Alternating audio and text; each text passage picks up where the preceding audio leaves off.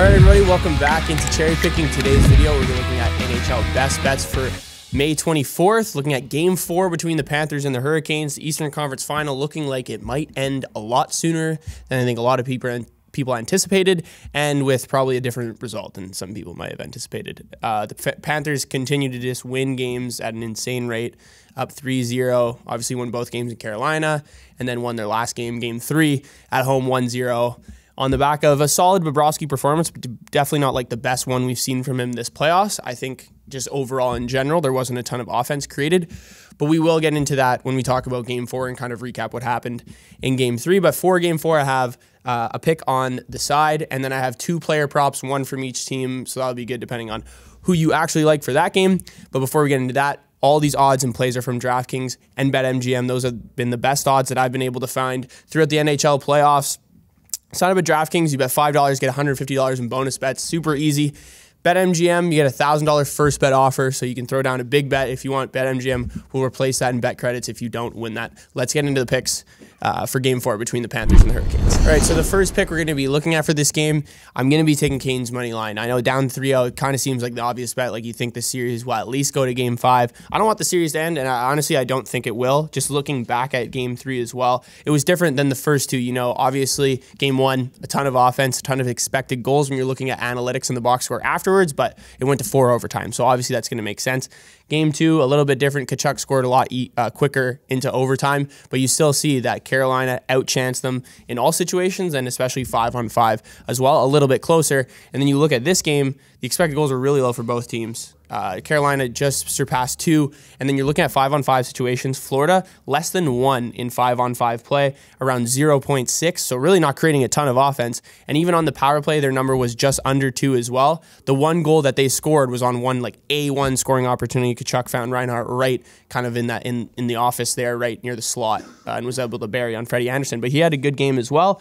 Bobrovsky played well last game, as I mentioned kind of in the intro, but he surely wasn't as tested as he was in those first few games. If you're looking at the special teams as well, Florida had 4 power plays in Game 3 to Carolina's just 1, and they were able to convert on that one scoring opportunity. But overall, Carolina is going to continue to, I think, to win the special teams battle. Their penalty kill is very good at about a 91% rate throughout the playoffs, or 90 to 88%. And then their power play as well. I'd like to see a little bit more on 5-on-5, and we'll get into that a little bit more when we look at player props. But I think it's a great price to play on Carolina at plus 100 to kind of extend this series, at least to make it go one more game. All right, so the first player prop we're going to be looking at is actually on the Florida Panthers, and it's going to be Sam Bennett over 2.5 shots on goal. This is a guy you want to target when the Panthers have been at home throughout the postseason. Shots on goal or to get a point, either or is pretty solid. I feel like you might get a little bit of a better price on his shots in this one. Looking at his home and road splits, his last 11 home playoff games, he's gone over this 8 times. So that even looks back at last year's playoffs briefly that Florida was in for. His last 10 home games overall, he's gone over this 7 of the last 10 times, and that's over 2.5 shots on goal. Then look at Carolina. Carolina throughout the regular season and even in the playoffs definitely allowed the fewest shots per game, and he consistently has been able to hit. He's gone over this number in every single game against Carolina, including the first couple games, and then also the 3 matchups that they played against them throughout the regular season. He's averaging about 7 shot attempts per game in those contests as well against Carolina, which is huge because, as I mentioned, they don't allow a ton of shots in general, not even if they're going to miss the net or get blocked. It's just they're very good at keeping wingers to the outside and just limiting any sort of chances on their goalies. He has 19 shots on goal at home through 6 playoff games, finished with 3 shots on goal in their last game with 7 attempts. So his volume's definitely there, and the line of Bennett, Tkachuk, and now Nick Cousins continues to buzz, and I think they'll continue to do that in a game where they could clinch a Stanley Cup final berth. All right, so the last play we're going to be looking at in Game 4 between the Canes and the Panthers is Jordan Martinook to get a point. An absolute star in that New Jersey series. He had 3 goals and 10 points in 5 games against the Devils. So that line of himself, Jesper Fast, and then Paul Stastny really just led that team to victory against New Jersey. Hasn't really been the same story against Florida, and they've definitely missed their scoring ability here on that third line. But although he hasn't produced, he's still been noticeable on the offensive end, a player that can absolutely be a difference maker in an elimination game like this.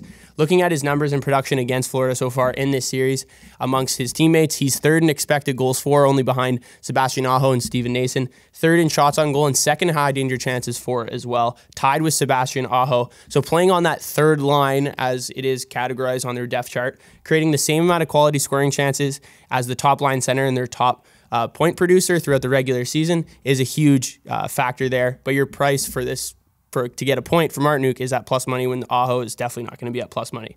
And that line that he has played on in that third line with Foss and Stastny, they played the exact same amount of time on the ice in Game 3 as well. So Rob Brind'Amour certainly isn't treating this Martinook line as their third line anymore. After the New Jersey series, it's like pretty much impossible to kind of do that. Martinook did step up in a big way in that Devils series, kind of out of nowhere, and he has been able to produce a similar amount of volume in this Florida series. Bobrovsky's a very tough goalie to solve. But I feel like in this elimination game, Martinook will have a similar performance that we see in New Jersey and finally get one past Sergei Bobrovsky. All right, thank you guys for tuning in. Let me know what you thought of the picks for Game 4 between the Canes and the Panthers. Be sure to sign up at DraftKings or MGM if you have yet to. Be sure to like, comment, and subscribe, and I'll see you guys next time.